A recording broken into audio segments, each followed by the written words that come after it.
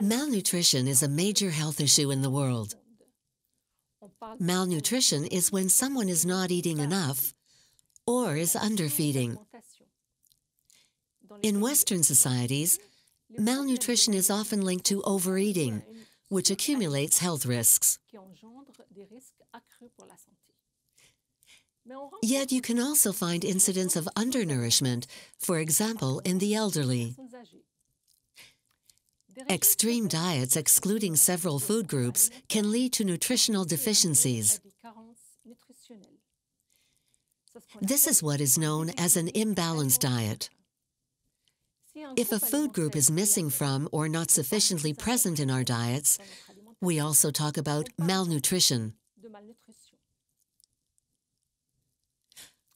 Iron is one of the most readily available elements in the world, but it is the one that is most often missing from people's diets. 2 billion people suffer from a lack of iron. Meat and fish are two good sources of iron.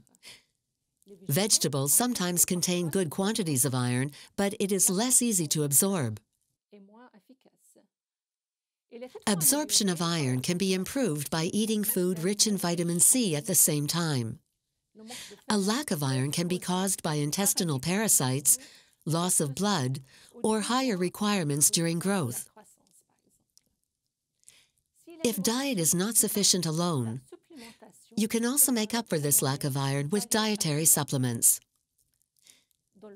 Malnutrition due to undernourishment is a major problem in some parts of the world, where most of the population suffers from various severe deficiencies.